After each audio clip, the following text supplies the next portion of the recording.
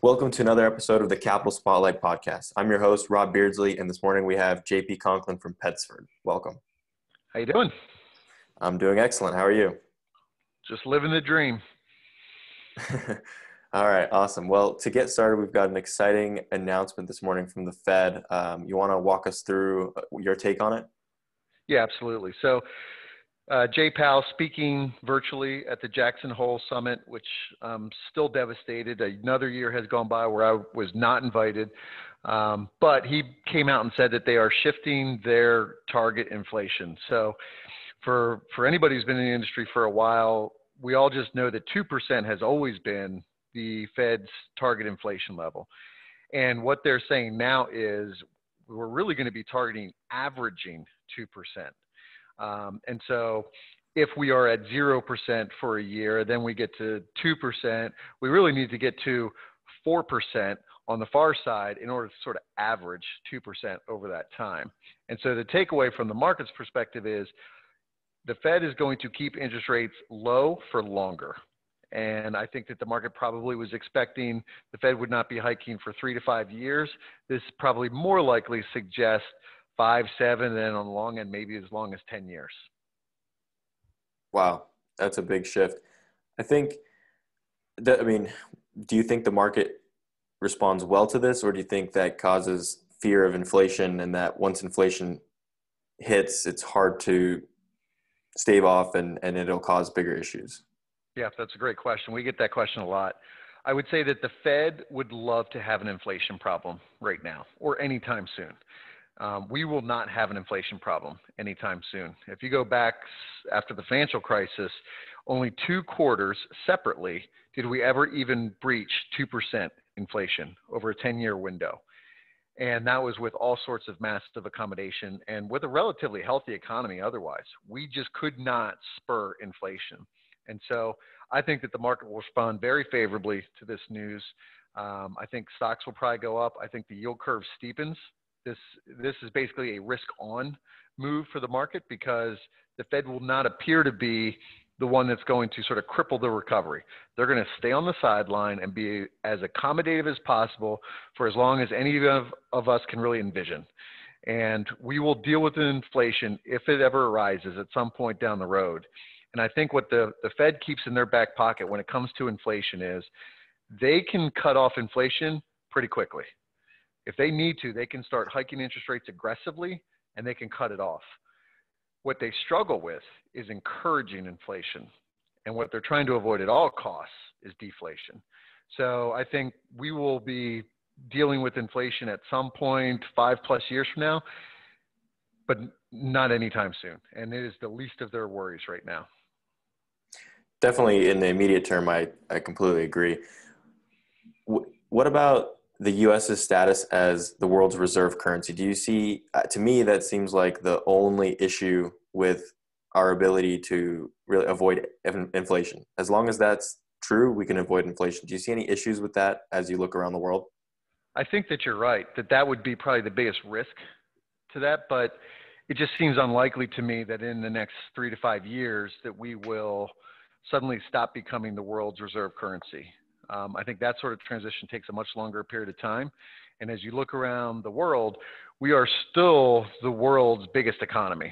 And that's not going to change over the next couple of years. And central banks, foreign central banks, still view us as the world's mattress.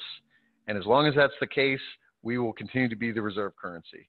And I don't think that that's going to change even in the face of this pandemic because everybody is suffering. The United States, just as it has in previous downturns, is probably the best poised for a recovery. And that downturn will be less felt here than some other countries. I think emerging markets could be feeling the pain for a decade plus. And so we will just continue to look better relative to the alternatives for the foreseeable future. Definitely makes sense. So do you have a take on, because of this new Fed announcement, these new policies, do you have a take on where cap rates and commercial real estate are heading? Yeah, I think that this is nothing but positive news. Just like we saw post-financial crisis, real estate borrowers can do well as long as interest rates are low. And you can underwrite a lot of delinquencies and you can underwrite a lot of struggling tenants when you can borrow at basically 0% interest rates. So my suspicion is we will continue to have issues over the next 12 to 18 months because it's challenging to underwrite a deal. You don't really know who is paying rent because they have PPP money. And that's still going to have to work itself through the system. So my suspicion is we probably have a flat to, steadily climbing transaction volume for the next 12 to 18 months.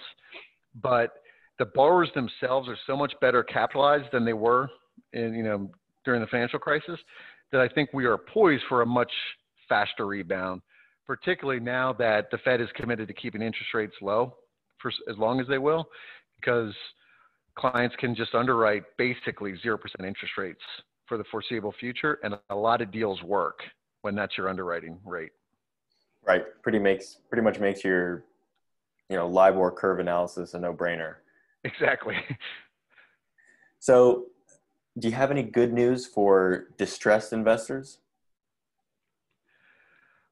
I have been surprised that there haven't been more opportunities for distressed investors. It seems to me that maybe a lot of firms currently came into this downturn pretty well capitalized and they're positioned to weather the storm. Whereas we worked with a lot of distressed investors, sort of 2010-ish, 2011-ish, who were able to buy things for pennies on the dollar. And we have not seen that this time around, is that anybody who is in a position where they were thinking about selling has probably pulled back.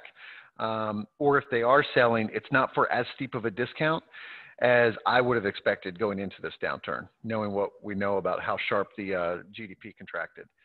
So I think distressed investors from afar, this is not my specialty, but from afar, are probably struggling to find those deals. And just like a lot of people right now, it's just going to require more work in order to get that deal across the finish line and to even find it. Right. So one of the things you mentioned early on was the steepening of the yield curve, which was definitely a topic for today. So we've been in a very flat yield curve environment for the last while as we were at the top of the cycle. And today it still feels like to me at least, that we're still at a top of a cycle. It doesn't seem like we really have done a reset and found a new floor and have begun climbing, but the steepening of the yield curve potentially indicates something different. So what does the steepened yield curve say about the market today? And what are the risks of another inversion? Yeah, great question. And I think that you've touched on something there that it might be steepening, but it's still pretty flat relative to where it has been historically. So typically the measure of yield curve steepness is the difference between the 2-year treasury and the 10-year treasury. And so today it's around 55 basis points, whereas historically it's more like 1.5, 2 points. So we are still very flat, relatively speaking. This should signal relative optimism and health over the long term, not for the near term, but over the long term. And I think what it's really suggesting is the stage is set for there eventually to be a recovery. When you see the 10-year treasury start to climb, it suggests that the market is willing to start taking a little bit more risk and that there is some optimism about growth and inflation at some level over a 10-year period of time. So I think the fact that we're seeing it steepen to 55 basis points, whereas it had been basically 0 a year ago, is a healthy signal. The concern about the inversion, I think, is probably going to be largely driven by what does this next phase of COVID-19 look like?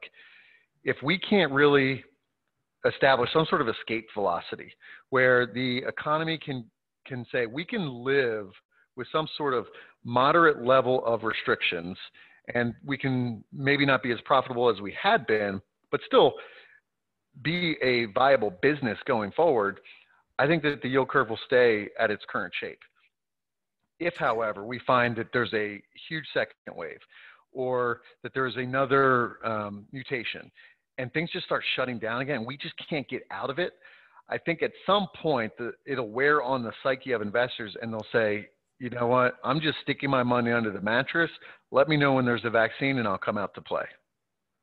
Right. So it's, an inversion is definitely going to be driven by the long end of the curve if it does happen? 100%, because we know Fed policy dictates the front end of the curve, and they're on record, especially after today, of saying we're not hiking for probably 3 to 5 years.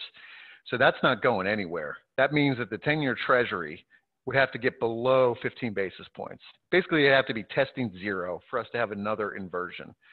And I think where we stand today, that seems unlikely to me.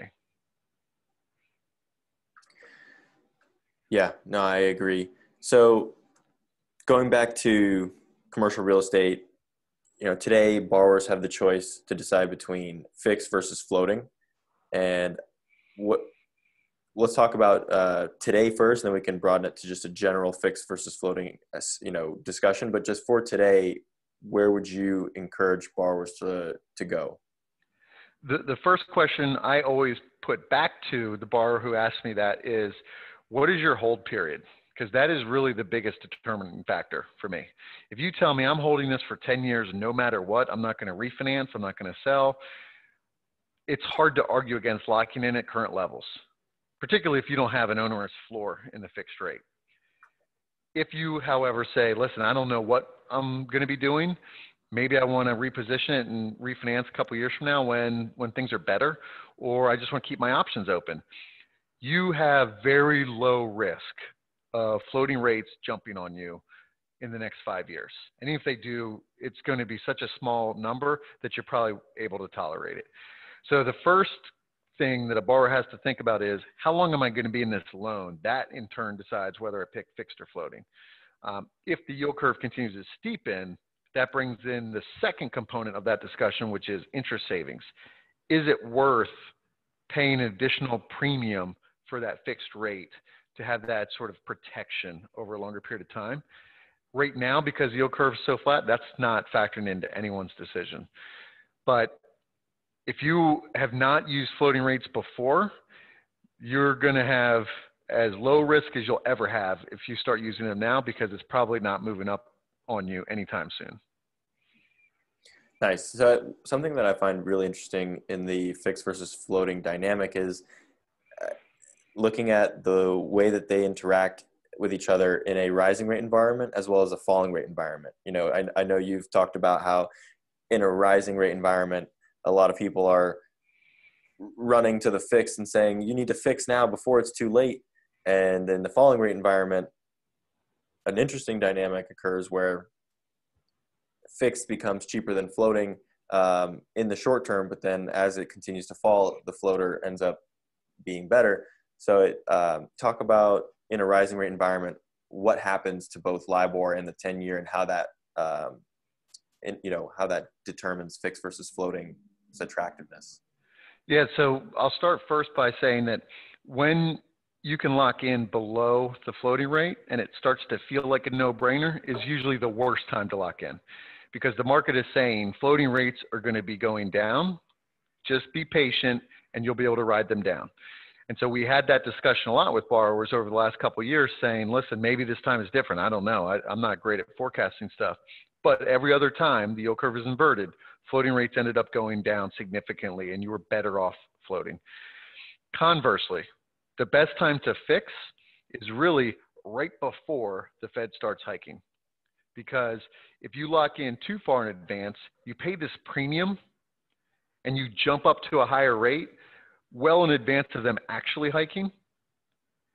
And so it ends up costing you money. And you didn't really get the protection because they stayed low with floating.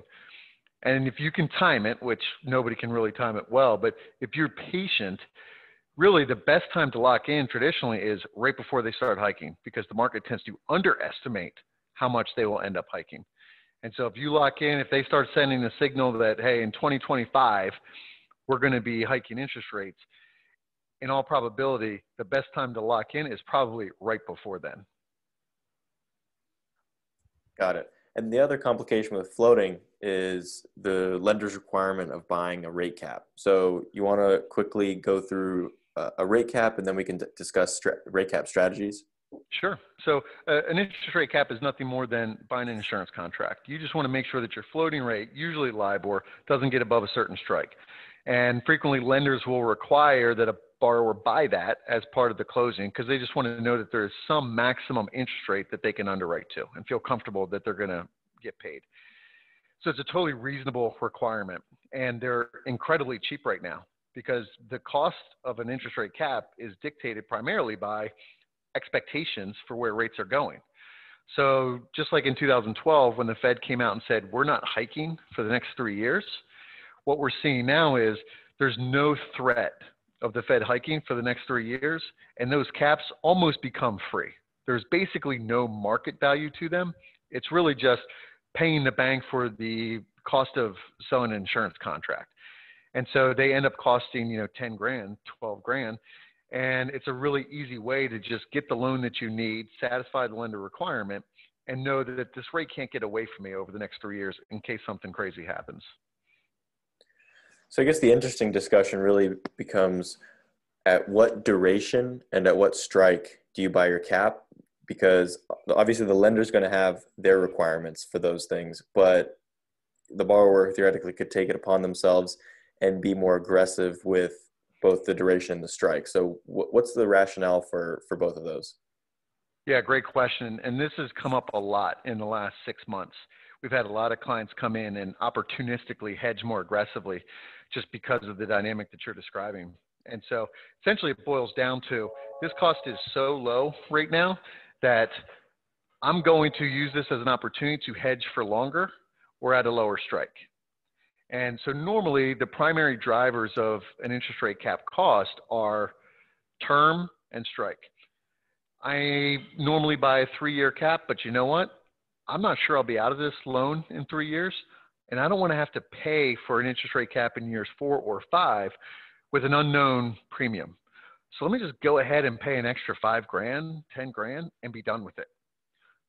Or they say, you know what, the lender's requiring a strike on LIBOR at 2%, but I don't think it's getting to 2%, so that's just throwing money away. Let me instead buy a strike at 50 basis points or 75 basis points and just protect myself. And I can go back to my investors and say, our rate cannot exceed X for the next 3 to 5 years because we took advantage of this and bought a much lower strike cap. We've seen cap prices come down by almost 100% over the last 12 to 18 months. So we've done a lot of analysis for clients where a cap that they're considering today might have cost 200 grand a year ago.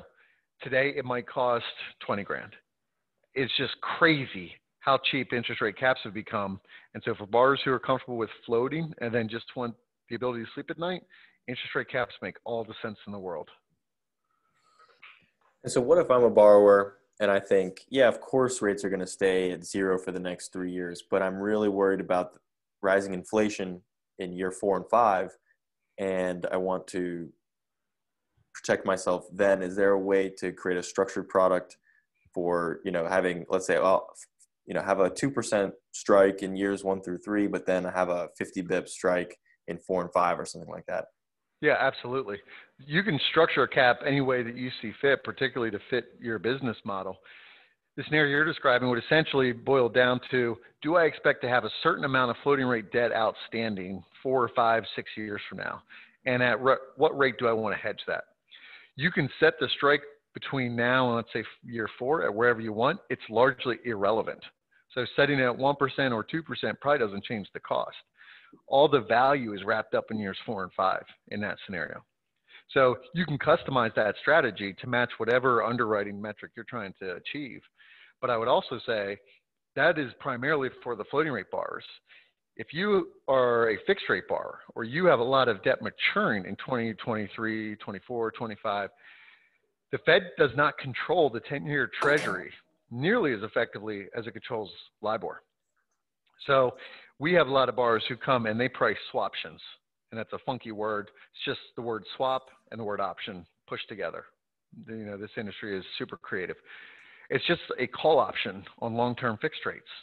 And so they may say, listen, I don't want the 10-year treasury to be above 1.5% in 2023. I have $100 million that I expect to be pricing on some sort of fixed rate basis. I just want to hedge against the 10-year treasury being above, let's say, 150. They take the risk of the 10-year treasury between here and 150, anything above there, they get compensated. And it basically buys their rate back down to 150. And just like with a cap, they just pay an upfront premium for that, and they never owe any more money. So it's not like they have to worry about a swap breakage where it might be against them a couple $1 million. Whatever you pay up front for it is your worst case scenario. And if you get out in 2023 and it's below 150, the option expires worthless. If it's above 150, you exercise, and the hedge provider pays you the present value difference. And it effectively buys you back down to 150. And this is for a refi scenario for a fixed borrower? Absolutely. Or if they just know that they have some amount of debt that they would expect. So we've got some borrowers who say, you know what, we know that each year we're constantly rolling $200 to $300 million a year. We just want to hedge some portion of that. Maybe we just want to hedge 100 million each year for the next, 3+ years. Just helping themselves sleep at night. And it's a story that they can tell to their investors that, hey, we're mitigating that risk and we're taking advantage of the current rate environment to make sure that we protect your returns. Right. So for interest rate caps, at what point, year 5, 6, 7, all the way to 10, at what point does the market or the product get inefficient or illiquid and not really make sense to, because let's say I'm a floating rate borrower, but I want to protect myself for the full 10-year loan term. Does that make sense to do? It certainly can. We've sold a lot more 10-year caps this year than we ever have before, just because it has been primarily a cash issue in the past. The cost goes up exponentially with each additional year. It is so much cheaper today than it's ever been that some people are saying, you know what, I can stomach that number and I can just put this to bed for 10 years. I think what we more commonly see for somebody who's trying to hedge 10 years is a swap, where they would just come in and execute a swap on that, convert to a fix for 10 years, and not have to pay the upfront premium that goes along with it. But the market is certainly liquid out to 10 years plus, and you can get an aggressive quote. It's just a matter of, do you want to pay the cash out of pocket that's required to buy a 10-year instrument? Right. Because otherwise, then if you buy a 3-year cap, let's say, you're forced in year 4 to buy a cap again, subject to market conditions. And then, year 8, I suppose you'd buy a 2-year cap again, and be continually subject to market conditions at those times, correct? Absolutely. Now, we have a lot of borrowers who run analysis with us where they plan on doing what is essentially a rolling cap purchase strategy, just like you're describing, because they'll say, okay, if I want to buy, let's say 5 years today, let me compare the cost of a 5-year versus the cost of a 10-year, and whatever amount I save, let me just stick it into an escrow account and just sort of set it aside for that future cap purchase. And at some point between now and month 60, I'll execute. They don't have to wait until month 60. 3 years in, if things start feeling different, they can start investigating options. But they use that to justify why it might make sense doing something shorter term with the intent of buying it again in the future, because they don't want to overpay for term premium. Each incremental year costs more and more and more. And they're like, you know what? Let's start with 5 years, and then I'm just going to keep an eye on it, monitor it, and I'll buy it again before the first one expires. Got it. You mentioned swaps as well. It's something that we don't really come across too much in the multifamily space. So where do you see swaps used most prevalently? Basically every other asset class where a borrower is working with a traditional lender.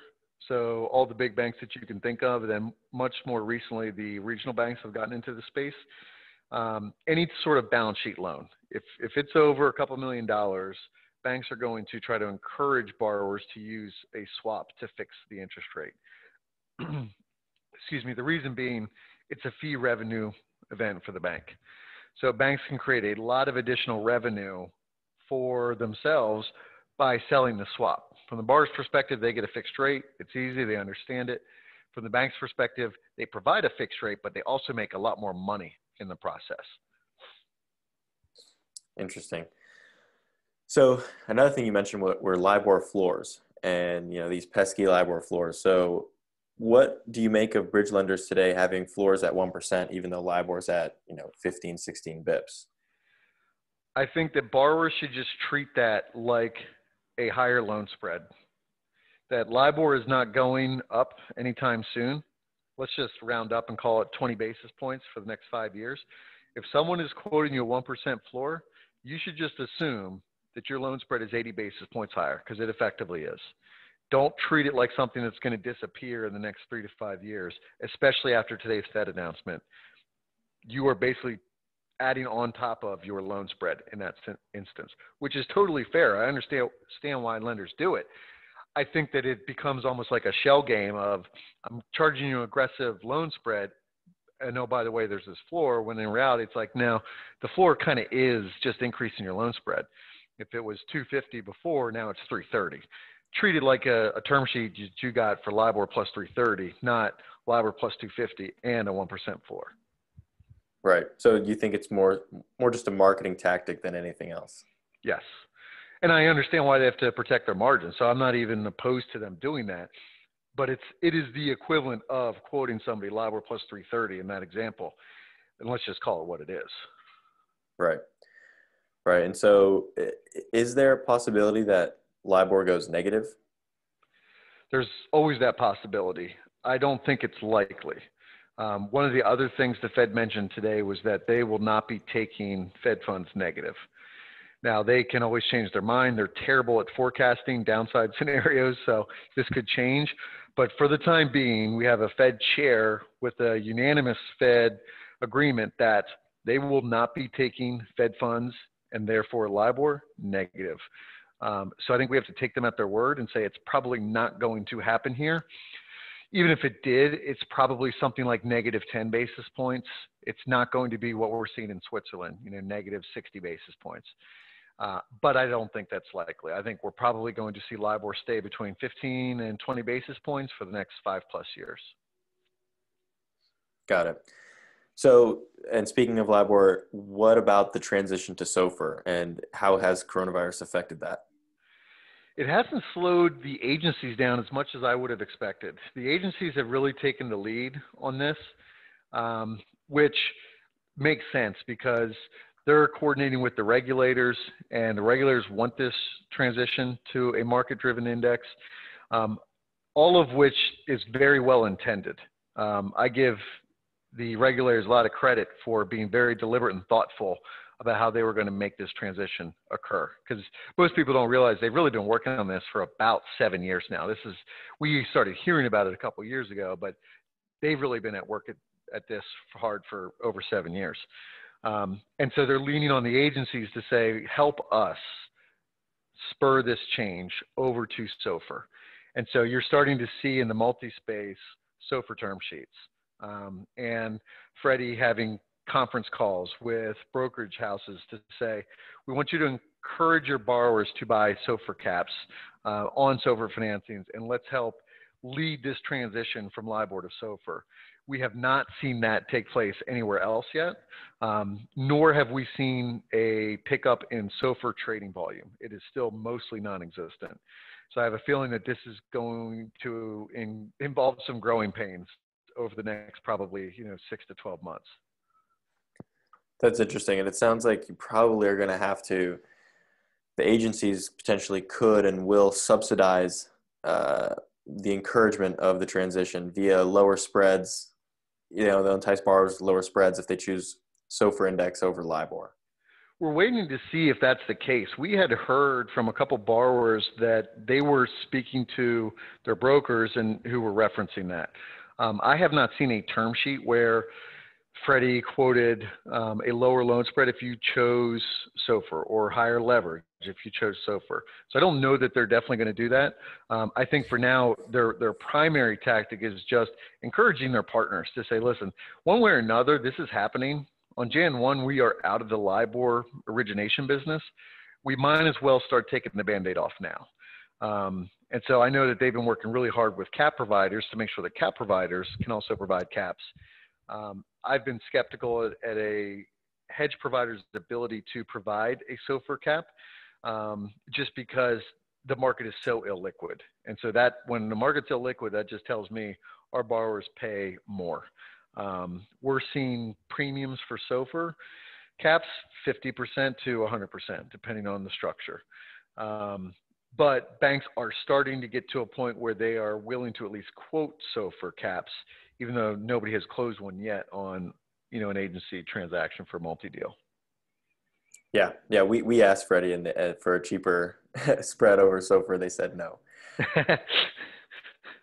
So, JP, we didn't really have a chance to fully introduce yourself at the beginning, and we haven't really talked about Loan Boss or Pensford. So, why don't you, take a step back, go through about, yourself, about your companies, and share whatever you're looking to share. Sure. So, we've worked together on the Pensford side. I founded Pensford back in 2009. Spent my career working in interest rate derivatives, primarily with commercial real estate firms. And so we are just an interest rate advisory firm. And primarily, we pay the bills through working with our borrowers on interest rate strategies, selling caps, negotiating swaps with lenders, things of that nature. And then last year, we launched a software company designed specifically for the debt component of commercial real estate operations. It just seemed like there were so many options when it came to accounting or property management or lease management or investor distribution. And there was this really large gap in the market that would address just the debt component of real estate, which, as everybody who is listening knows, is an enormously important aspect. And I think part of the reason for that is that it's a pretty complex part of the transaction, and it's constantly changing. And so we always have to update like cash flows or go get a new forward curve, or what does the market say, 10-year treasury is going to be 3 years from now if I'm looking at an ARM. Loan Boss puts all that into one place so that borrowers don't have to run those calculations anymore. And it centralizes and streamlines everything, whether it's a calculation or a cash flow or the documents, in one warehouse so that you can access it instantly from your computer and have the numbers at your fingertips, rather than starting from scratch over and over and over again. And so, for example, the most commonly used feature of Loan Boss is the fact that prepayment calculations, whether it's defeasance or yield maintenance, spread maintenance, any of that stuff, it's automatically calculated for you constantly, and it's always live. So you don't have to go online to a calculator like Pensford's defeasance calculator and build it from scratch every month. You just have it. And if you're like, hey, I'm 90 days out from our closing, or I want to see what my prepayment penalties look like at year end, all you do is click a button, change the date, and it tells you, here's what the market is projecting your prepayment penalty to be 12/31. I just feel like there was this huge opportunity for us to make this part of real estate catch up to the rest of the industry. And so we've had some pretty explosive growth over the last year. We just launched about a year ago, and really excited about the opportunities of where we're headed with this. Yeah, congrats on that. That sounds really exciting. So to wrap it up, let listeners know where to go to learn more about Pensford. Sign up for the newsletter, learn more about Loan Boss. Yeah, absolutely. So Pensford is just pensford.com. I put out a weekly newsletter Monday mornings, just my thoughts on interest rate markets in general. And then I'll highlight if I think like a swaption might make sense. Usually just my take on what data has come out. It'd be things like the Fed meeting this week, what might be on the horizon that we need to pay attention to, and sort of what risks that we should be cognizant of. And then Loan Boss is just simply loanboss.com as well. And you can go there and you can see a demo and you can see videos on some of the functionality that goes along with it. So I appreciate you having me on. It's always great talking to you. Yeah, good deal. Pleasure having you on. Really appreciate your time. Look forward to speaking with you soon. Absolutely. Thank you, man.